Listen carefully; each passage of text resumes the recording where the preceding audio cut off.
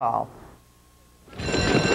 And they're off. Brioso. Hanover is pulling a ton. LaChance leaving just a bit with him. Tiberwood from the inside. Matsuraket sprinting out and being chased away is Wicked Island. And from the far outside, Gallo Blue Chip is leaving early. Kendall Sprocket from the trailing spot gets away well. He's fourth on the inside. Thunder Bay tips out toward the outside from seventh. CAMOTION will follow him. Ninth is Bye Bye Western. Roman Spur took off the gate 10th. Arc Place trails the field. Opening quarter was warm. 26-4.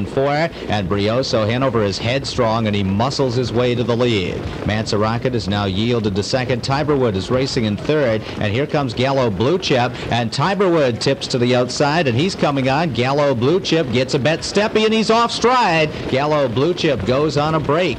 Tiberwood is now second and rushing up to challenge Brioso. Hanover. Kendall Sprocket tips off the cones from fourth. Wicked Island being chased fifth. And Campbell has a handful of horse there with Thunder Bay, who's following cover as Tiberwood gets to the lead. The half was in 54-2. Also advancing with live cover toward the outside is CAMOTION. He's third over but gapped off it slightly. Bye Bye Western is eighth on the inside. Roman Spur is ninth. Arc Place is racing in 10th and Gallo Blue Chip is far behind as they come around the turn nearing the three quarters. Thunder Bay coming three wide for Campbell after Tiberwood as they hit three quarters 1:22-3.